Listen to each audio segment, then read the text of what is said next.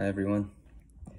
Just a very simple and hopefully encouraging message today. I need to remind myself of this, and this is something that God's been drawing out to me over the past few days. And I just wanted to share a couple things with you. The end of Psalm 25 goes like this, verses 6 through 10 say, "Remember your mercy, O Lord, and your steadfast love, for they have been from of old. Remember not the sins of my youth or my transgressions. According to your steadfast love, remember me, for the sake of your goodness, O Lord. Good and upright is the Lord. Therefore he instructs sinners in the way. He leads the humble in what is right and teaches the humble his way. All the paths of the Lord are steadfast love and faithfulness for those who keep his covenant and his testimonies." And one of the things that has been pressing on me with these verses is just this idea of who's keeping who.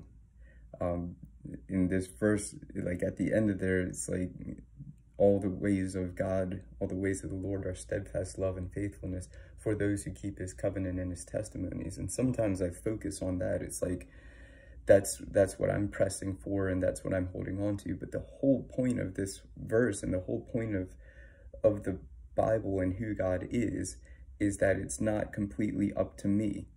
This whole passage starts out by saying that I'm pleading with God. The psalmist is pleading with God to remember, not according to the times that I've lived outside of this covenant as a sinner. Don't remember the sins of my youth or my transgressions, but remember according to your steadfast love and your faithfulness, for the sake of your goodness, remember me in who you are. And that's this idea of God is keeping me. God is keeping, anytime I'm able to be faithful, it is because of God's faithfulness. And I wanted to finish the devotional with this thought, because so often I turn and make things so much about my effort or my own will and my own, willpower to do things. And when I fail, I get so discouraged in that. And I think it's okay to be upset when we don't live up to our theology. I think there's a good thing about that should drive repentance, that should drive a change. There should be a constant humbling in my heart. And that's because of God. It's not because of me. So it's this whole idea of who's keeping whom. And wanted to finish out with a quote from Charles Spurgeon. He wrote a daily devotional. Would encourage you to look this up. It's someplace, the Logos Bible software has this free. It's called Morning and Evening by Charles Spurgeon.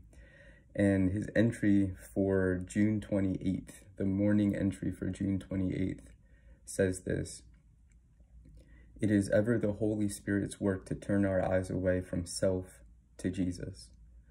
But Satan's work is just the opposite of this, for he is constantly trying to make us regard ourselves instead of Christ. He insinuates, 'Your sins are too great for pardon. You have no faith. You do not repent enough. You will never be able to continue to the end. You have not the joy of his children. You have such a wavering hold of Jesus.'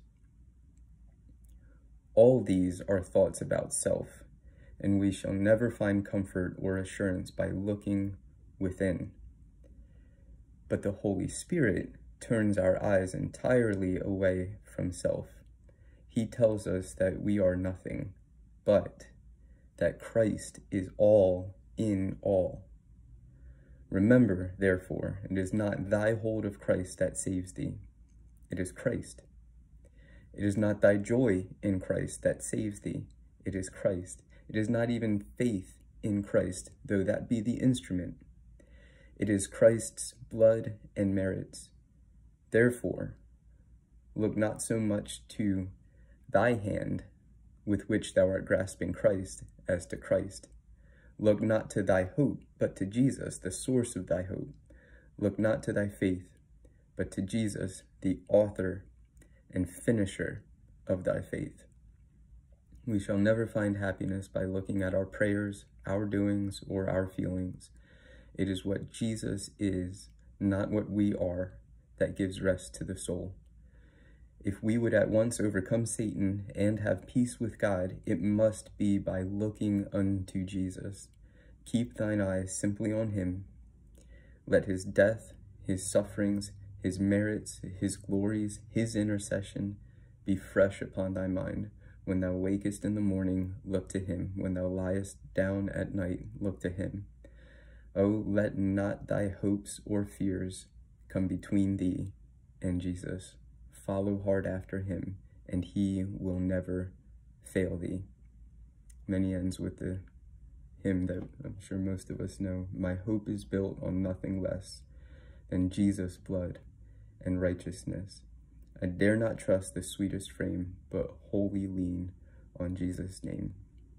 And pray for you and pray for myself just to remember this truth. It is not me, it is God who keeps me because of Jesus.